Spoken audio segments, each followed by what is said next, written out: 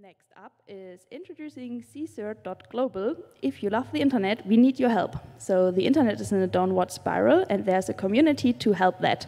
And with me on stage is Edward Driehuis, who is the global chairman of CSIRT, and he will now take the stage. Please give him a round of applause.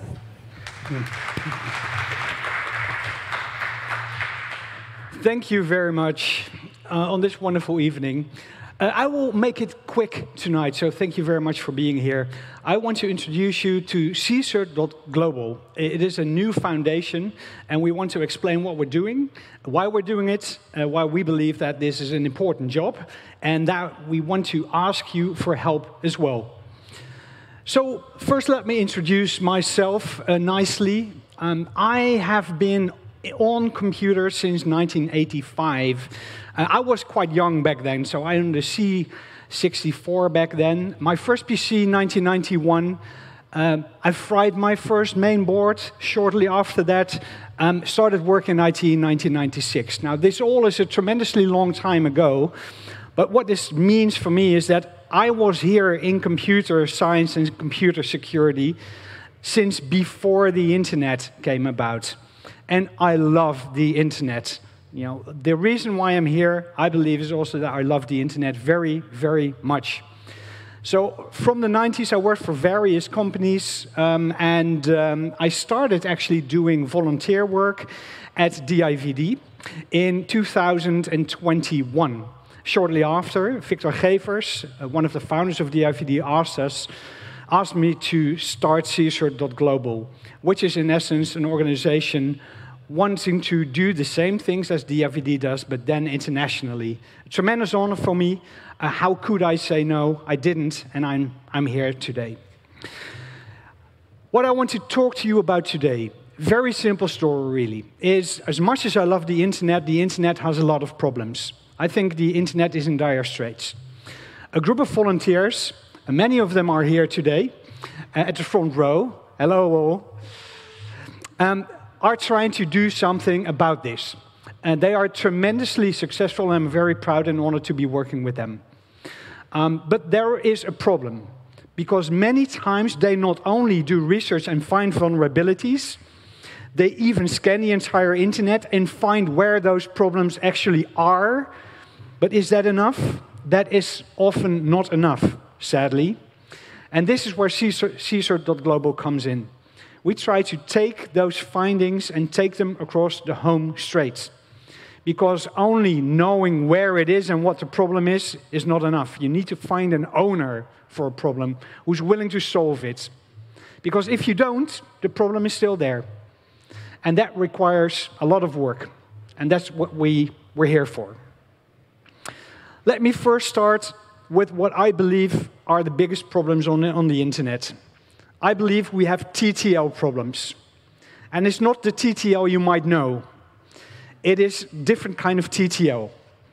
The first T stands for tech.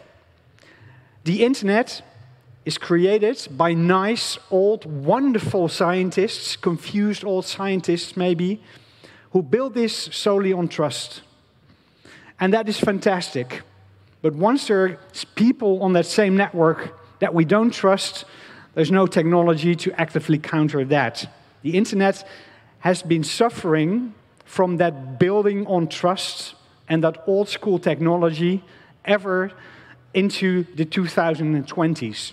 Now, we all know the symptoms of this. We all know we run IPv4 when IPv6 is already decades available and hypothetically way more secure, at least much more difficult to scan, but we don't use it. And a lot of software that we use on the internet is built by for-profit organizations with managers and deadlines, time crunches. Software supply chains are a mess.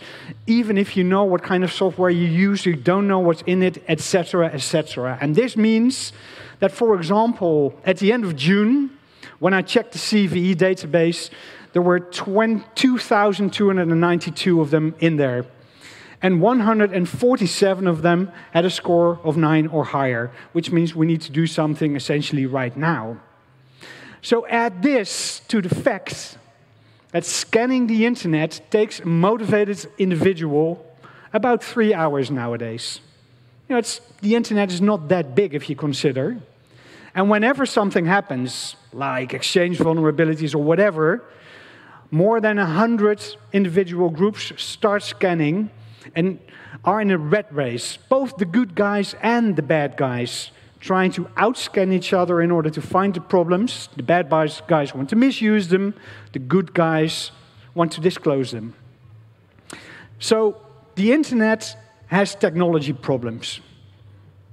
The second problem, I believe, is there on the internet is trust. There is either too much or too little trust.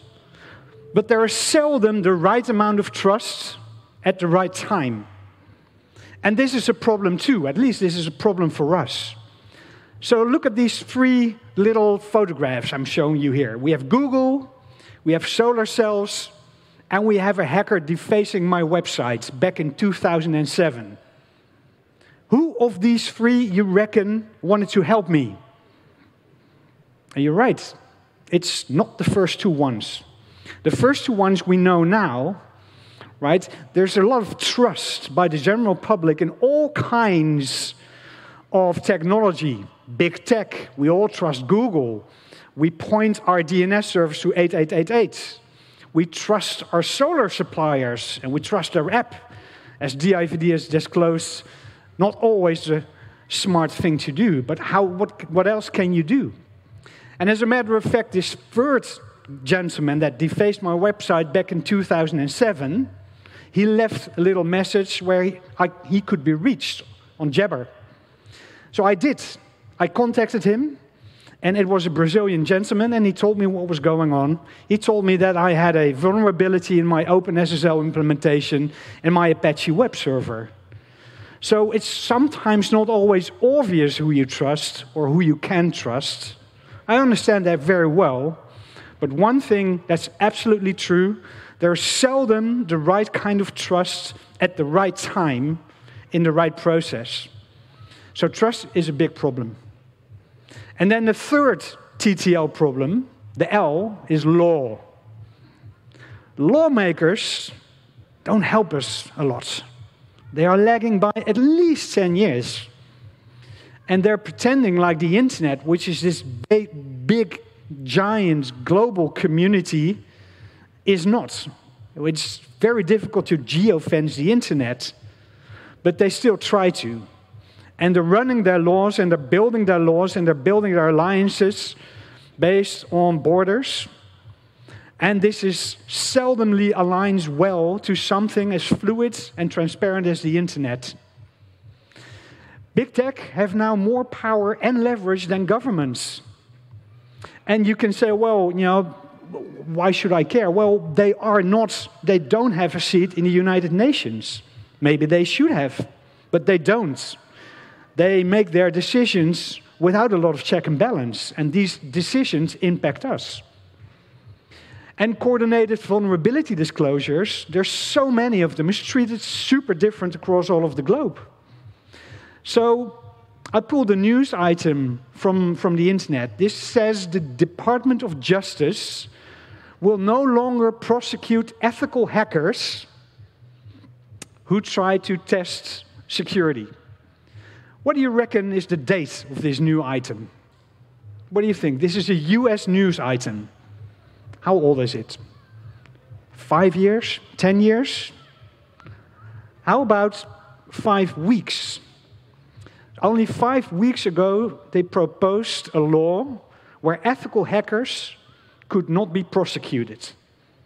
And this is how vastly different ethical hacking and coordinated vulnerability disclosure is treated all over the world. And that means if we want to scale this process globally, we need to deal with different kinds of laws and jurisdictions. And that means that someone is going to need to do a heck of a lot of boring work. But by golly, we need to do it. Otherwise, this global process will not kick off. In essence, no one is responsible. Many organizations take part of the responsibility, but no one is responsible. There is no one responsible for the internet. So, the only thing you can do is taking a little bit of responsibility in areas where you believe you can take a difference. And in 2019, a group of Dutch volunteers, probably don't need to tell you who they are, but they're the Dutch Institute of Vulnerability Disclosure, led by Victor Gevers, wonderful other people, Astrid Oosterbrug, Chris van 't Hof, and many others. They do fantastic work. I'm very proud to volunteer with them today. They do fantastic research. There are two outstanding processes, I would say, is research, their capability to find and feel what is making a difference in technology today and dive into it, like the solar panels. This is super, super relevant because in large parts of the world, there is a war going on which is impacting energy consumption globally. Everyone wants to dive into solar cells, but now we know that this isn't always without risk for the end user. Kaseya is another prime example of where they felt something wasn't quite right. They thought maybe those MSPs, some of them very small, were using this software to manage their many customers, gaining direct access to their customers' premises and doing all kinds of administrative tasks. Now, of course, when they found it was very much broken and there were a lot of leaks in there, this was a huge, huge thing. So they do fantastic research, and they're going to keep doing that, and CSIRT Global is going to benefit from that as well. But the second thing that they do very, very well, they are one of those more than 100 organizations that scan the internet within 3 hours after something is happening. They not only scan, but also the results then get aggregated and run through an informed process. So what they do essentially is send abuse emails. And it is wonderful that they're doing that. They don't need to do that, but they do because they're just wonderful people. They want to take responsibility, and they do it very, very well. But informing can be very frustrating, which is why I created a little graph for you. And this graph shows you the measured response on, for example, I think with Exchange we sent something like 40,000 emails to abused email addresses or addresses we got out of the security.txt. And this is the measured response. About 1 in 200 emails got a response saying, "Oh, wonderful, thank you so much. We love your work, keep it going." Another 1 in 200 said, "Go away, you're trying to sell me something, or I'll call my lawyer if you don't stop hacking me." The other 99%, silence. Or bouncers. But that's how hard it is if you want to automate your warnings, which are fair and coming from a good heart. People should heed the warnings. At the same time, they don't. So informing can be frustrating. And this is why we need to be global. Because if people don't respond and they don't act on what we can tell them, the problem is still there, the internet is still vulnerable. Speed is security, and in order to be more speedy, we need to build two global things. The first is trust, and the second is an understanding of law and acting according to local ethics. And trust, we believe we can build with our chapter structure. It's there to respect and understand and adapt to local culture, and we aim to build chapters wherever they are needed and allow for people to work under the same principles, the same code of conduct, and the same values as DIVD, but do it internationally within a certain geographical area. But we also need sector access, because every now and then, taking a vertical slice from a cake will yield you way more surface instead of a horizontal slice. So building bridges to sectors that need us most. And finally, we need to build relations with people that can endorse us. We should not underestimate, for example, how important it is, especially in the beginning, when you got a scanning email from DIVD, and people were asking, well, who are these guys sending me all these emails about hacking and all that kind of stuff? When the government could tell them, no, you can trust these people. You know, we have nothing to do with them, but we know them and you can trust them. So these endorsements and building this trust and having someone who will vouch for us, we need to find them as well. And in that way, we can start filling in the little areas in the globe. So in readying for the future, the DIVD board had a very forward-thinking plan, and they split up the initial foundation into several foundations. I think I'm missing even two. I think I'm missing Club, and I'm missing maybe another one, but these are essentially the new foundations that are going to do it. DIVD will still be there for the research and the scan and inform process. And CSIRT.global will be the organization responsible to take it internationally. And then we have, of course, wonderful new additions like the DIVD Academy and the fund, from where we can fund wonderful new forward-thinking projects. And within CSIRT.global, so this is our responsibility, this is how building this network works. So imagine there is a severe vulnerability. Let's just say it's already out there, it has a CV number, it's in the press, whatever. So first thing we do is we find if it's scannable. If it's scannable, we do quick research, we create scripts, and we start scanning the entire IPv4 space. That's done pretty fast because there's only 4.29 billion IP addresses, which is not a lot really, not with our infrastructure. And then we try to map the results where we get positive ones to automated emails.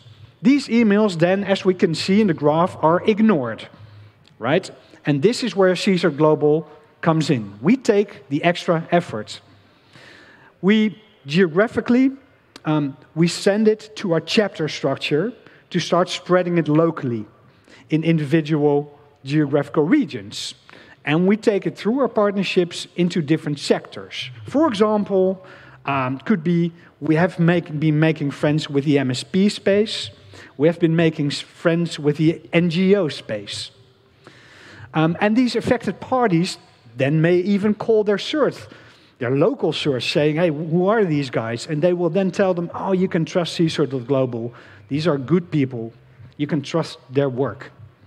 Then more vulnerabilities are mitigated and faster as well.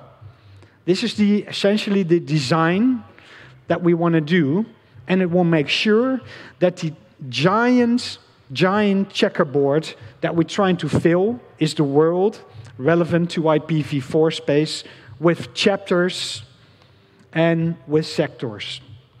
And we won't rest until we cover the entire checkerboard that is the world, which is 200 countries and Lord knows how many sectors. But building a global trusted CSIRT network is hard. We've been working quite hard at it.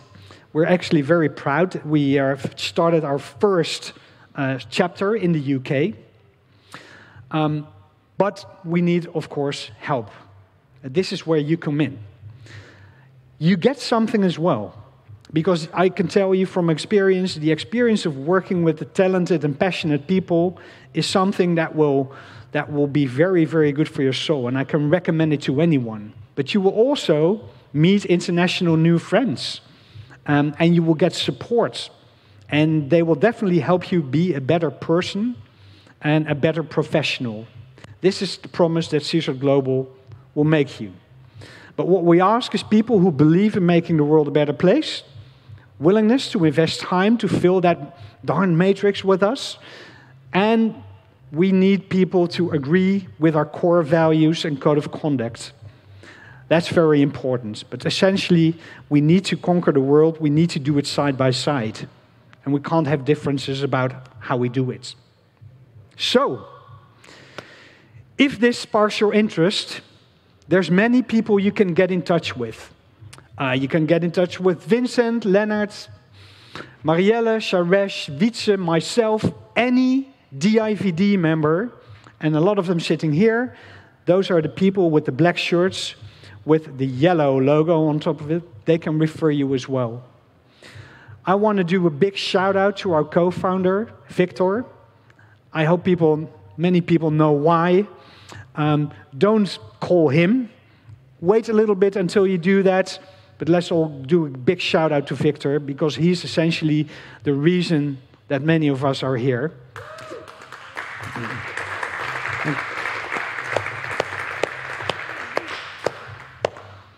And I want to do a big shout out to our UK chapter leads, Scott McGreedy, Gerard, and Dave. Welcome on board, guys. We are so happy to have you, and I will see you in a few weeks. And our supervisory board, that's Ronald Prins, Marco Barkmeijer, Michiel Prins, and of course Edwin van Andel. So, all of these people pivotal in what we do. So, give them a ring, give me a ring if you want to see how you can help. Thank you very much for your attention, and hope you have a wonderful MCH.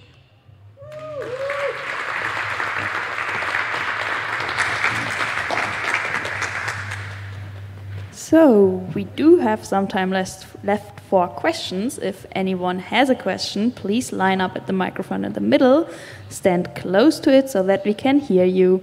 Microphone in the front, please. Thank you for the wonderful work. One question regarding contacting abuse contact. Do you just email the abuse at domain, or you just check RAR databases for the abuse contact for the IP address space? Like Arian, Apnic, RIPE? This is actually a question I can better refer right now to DIVD as I do that. I don't know, Casper, do you wanna take that question? Then yeah, please Leonard, come to the stage. You want to take that question? Thanks. Leonard Uithoorn. You can have my micro.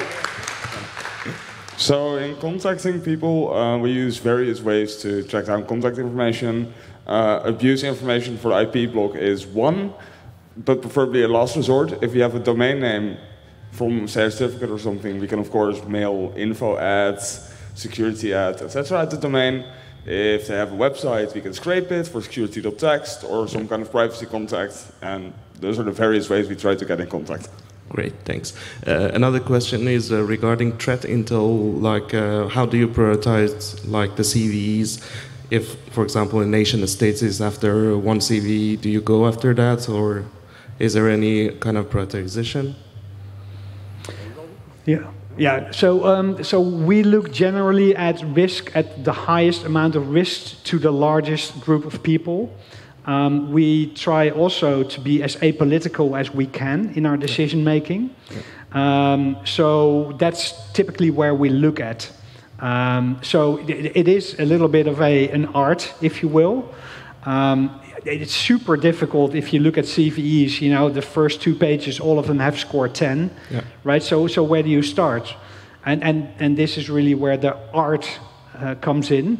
Sometimes there's a lot of work being done already by vendors. You know, they're on top of it. They really, you know, they know what they're doing. You know, even though it's super bad, you know, let them have at it. And sometimes it's something that we think, well, we think people are really underestimating this one, so we'll invest in effort there. It is an art. Yeah. Thank you. Are there any more questions? If that is not the case, then I would like to thank you for your talk and your work. It was really interesting and great, good job. So give a nice round of applause, please. Thank you.